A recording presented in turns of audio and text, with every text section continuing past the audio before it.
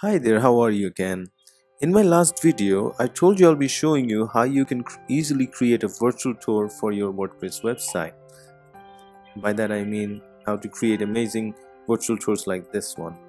So once you have downloaded and installed the plugin from either wordpress.org or from rextheme.com, next thing you need to do is you need to activate the plugin, and your plugin should be on your dashboard like this. So now let's get down onto how you can use this plugin. So you can see it has three options: get started, which is the overview you're looking at, and you can see it says the second option called tours. If you click on that, it's going to take you to this page which has the list of all the tours that you've created. As you can see, I've created a tour called a test, so any tours you create will be listed over here. Now to create a new tour, you gotta go to add new tour, the third option under WPVR. Once you click on that, it's gonna take you to this page. Now the first thing you do is you need to give a title to this, so I'll just name it demo. Now you can see it has three tabs: general, scenes, and hotspot. Now under general settings, the first option says auto load. Now this is the option which if you turn on, then whenever the page is loaded, the virtual tour will automatically be ready. A customer can directly start navigating through the virtual tour. But if it's turned off, it will ask the customer to click on it before they can navigate through it.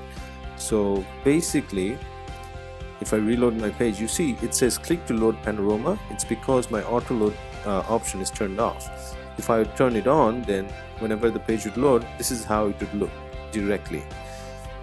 Now the second option, you see it says show controls. If it's turned off, it will not show the controls, and if it's turned on, it will show the controls. Now let me just show you what controls I'm talking about.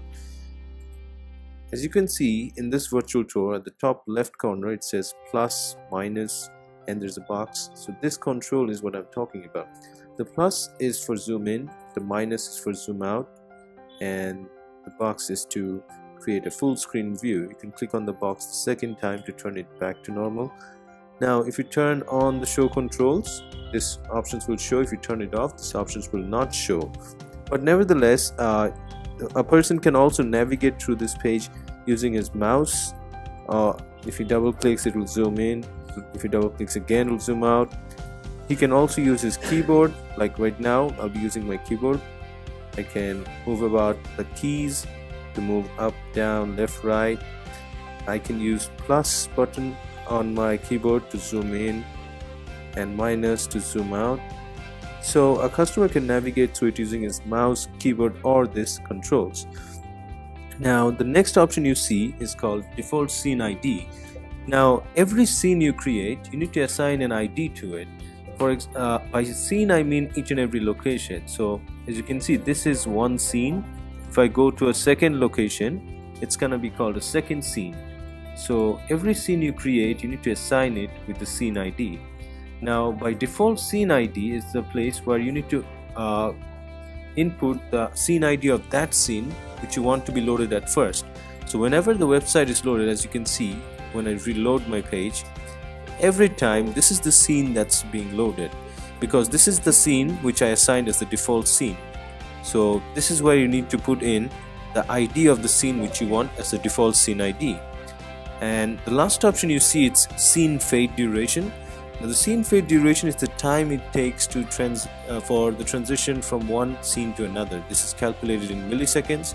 So for this image I have put it in as 1000 milliseconds, which means about 1 second. So if I click on to go to a second scene, it takes about 1 second to transfer. So that's the purpose of scene fade duration. Now the next step is to learn how to create a scene. So this is something I'll be showing you in the next video. Thank you.